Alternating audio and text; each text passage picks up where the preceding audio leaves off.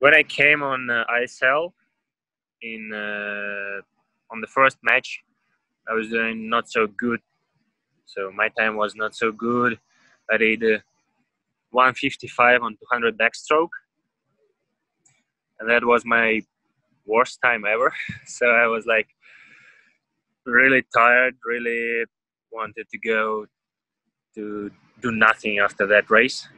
So then my coach came from Moscow, and he arrived to ISL, and we started to preparing for the next matches. So now I'm just continuing progressing. I don't know. It's not something new for me. So I was ready for that. I was ready to be in this progress every match. So I hope that the I will show better time next time on the finals.